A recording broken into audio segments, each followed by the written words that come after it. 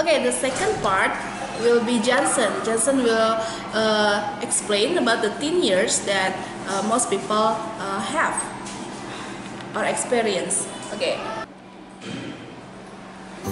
Hello everybody, my name is Jonson and today I'm going to explain about the teen years.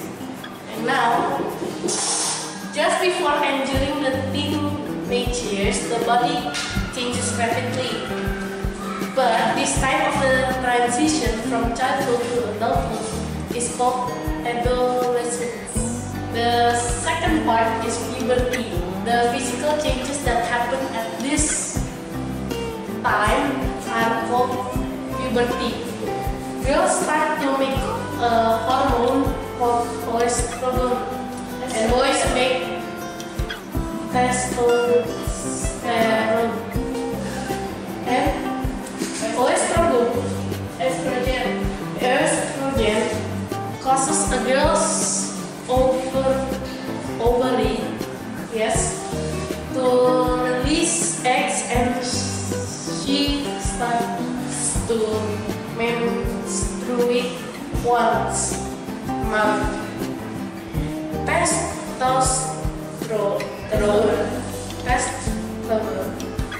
makes a boy's testes produce sperm. And the third part is maturing. So when most people are fully grown by 20 years old,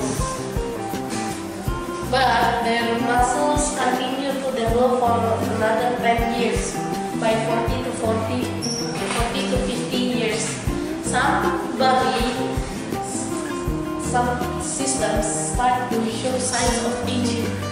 And since when the baby was born, about 266 days after the baby started to develop from a fertilized egg, the mother feels her bone muscles tightening.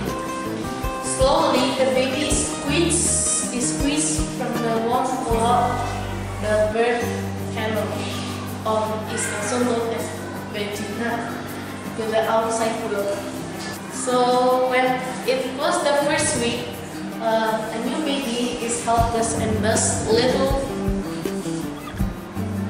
except feed, sleep, and cry. Within a few weeks, changes start to happen and the baby begins to learn to do more things. Sometimes when the baby is learning fast, a young child learns very quickly crawling and walking. Then they are soon will be mastered. There may be some bumps and falls, but they are soon forgotten because the world is a very exciting